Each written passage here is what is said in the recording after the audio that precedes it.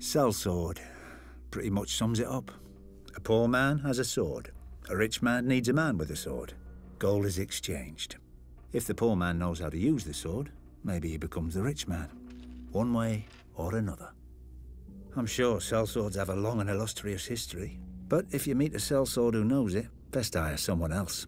A sellsword should be good at one thing: getting paid to kill people. It's not an easy job. Most people try to kill you back, and at least a few of them know how. The ones that don't, well, they often come in enough pretty armour to ruin an afternoon.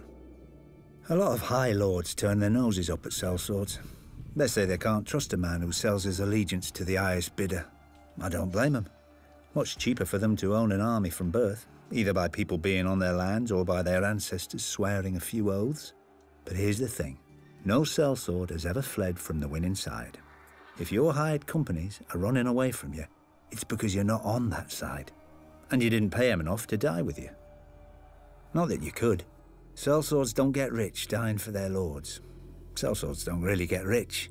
Some of the Eastern companies on Essos do fine. The Golden Company, the Second Sons, the Windblown.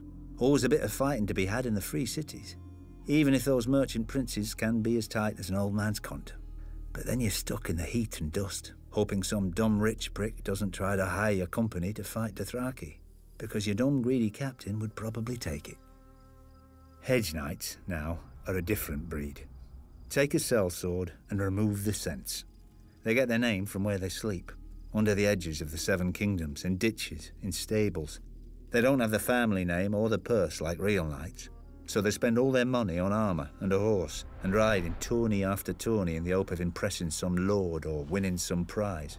One loss, and a lot of them are ruined. They can't ransom back their armour, even if they win. Think what a knight's good for. Killing men. You know how you train for killing men? By trying to kill men, not prancing round with a blunted stick, bowing and waiting your turn. Maybe you think I'm just insulting the competition so you hire me instead. Well, of course I am. So don't hire me. Hire a sellsword with educated heirs who tells you all about the great battles he's heard of, or a hedge knight who's won a few tourneys starting to build his name. And the man you're fighting against? He hires me.